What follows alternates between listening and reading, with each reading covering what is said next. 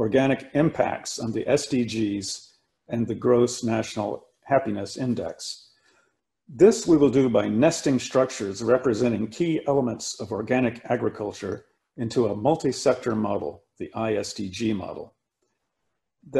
This model simulates the progress of all 17 SDGs. We have used the ISDG model for SDG planning in around 15 countries so far.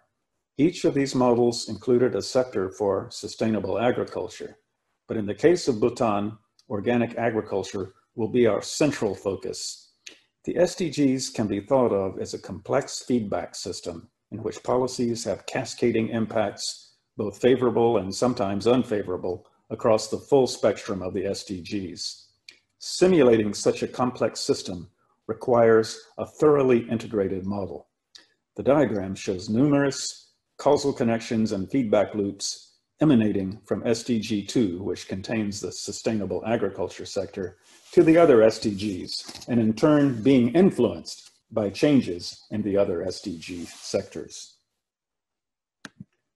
A central question in Bhutan is how to promote and incentivize the adoption of organic agriculture. The conceptual diagram you see represents key concepts in the modeling method we use. The rectangles represent state variables. Think of them as reservoirs. The thick pipes represent rates of change. Think of these as inflows and outflows flowing in and out of the reservoirs. The units in the reservoirs are people. The units in the flows are people per year. The blue arrows are causal connections that influence the flows.